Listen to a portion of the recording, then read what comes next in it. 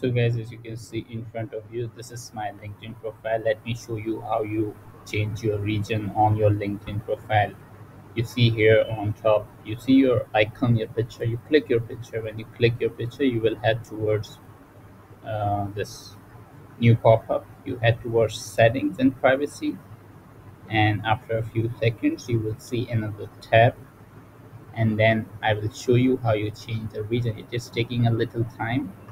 And as you can see in front of you, these are all the settings here. You head towards this option, which is name, location, and industry. You click it. When you click it, you will have a new tab again, and on that tab, you will be able to change your region. So it is taking a few seconds as well. So yeah, bear with me, guys. So yeah, as you can see, you scroll down. These are your details. You scroll down until you see the region. So I scroll down, and as you can see, this is my region. I'm gonna be changing the region to Netherlands. So now I hit save. So that's how you change your region. Switch my I switched Denmark to Netherlands. So yeah, that's how you change your region. Thanks for watching, and I will see you